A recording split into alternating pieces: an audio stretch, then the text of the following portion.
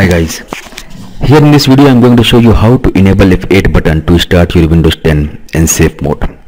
If you want to boot Windows 10 in safe mode during the booting process, then you realize that F8 key is disabled.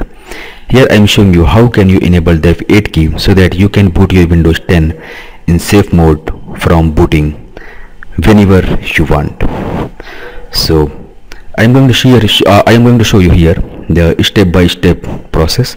So follow this video instructions to make F8 key for advanced booting.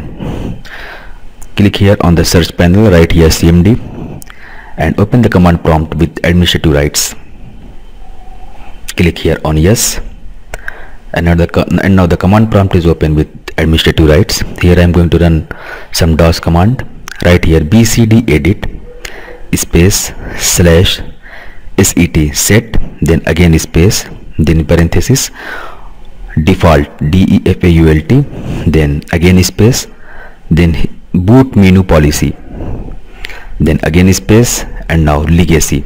Press enter and here it is showing the operation completed successfully. And now exit from the command prompt and go to start and power and restart your system to check whether the F8 key has been enabled or not for advanced booting. So here I restart my system and now I am pressing F8 button continuously, and now here you can see the advanced boot options.